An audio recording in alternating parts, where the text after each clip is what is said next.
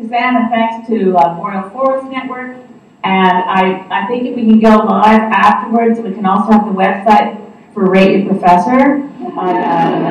I'd like to see those numbers climb. I don't know about you. I'd like to really get engaged with this as a social media project.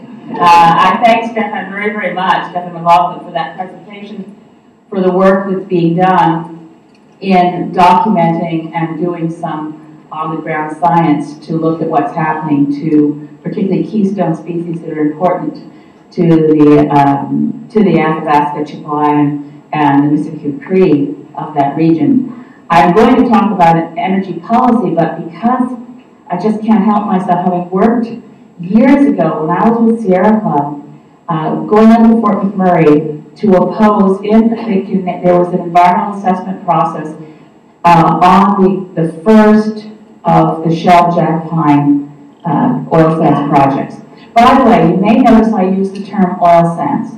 Be very transparent about this with you. I've never explained it publicly. I had a pollster explain to me that Canadians, when polled, find oil sands sounds worse than tar sands because oil spills and tar doesn't. So we're having this sort of, ridiculous enemy word contest where Albertans regard you as an enemy if you say tar sands, and the environmental movement thinks you've caved if you call them oil sands.